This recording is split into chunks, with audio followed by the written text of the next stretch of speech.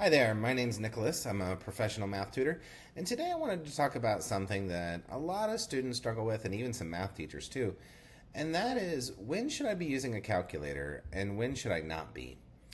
And the answer to that is lies in a couple things. Are you in a class with a teacher who's calculator friendly and pretty much lets you use a calculator all the time? Then you can probably use a calculator all the time. Are you preparing for a test, maybe at the end of the year, like the AP exam, for example, where some sections might be, or the ACT or the SAT, some sections might be calculator friendly, some might not be.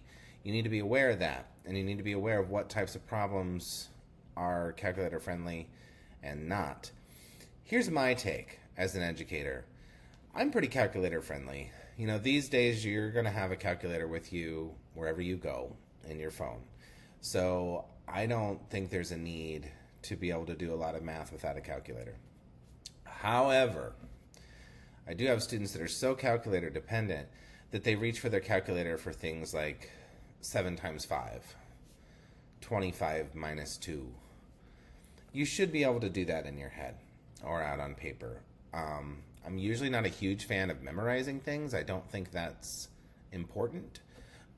But if you're reaching for your calculator for every single little thing like that, it's going to really slow you down. And time is precious on tests and even just homework, so you can move on and do something else. So that's my advice. Make sure you know your basics. Make sure you know your multiplication tables and all that stuff. I know it's not exciting, but make sure you know your basics. That way you're not reaching for your calculator for every single thing.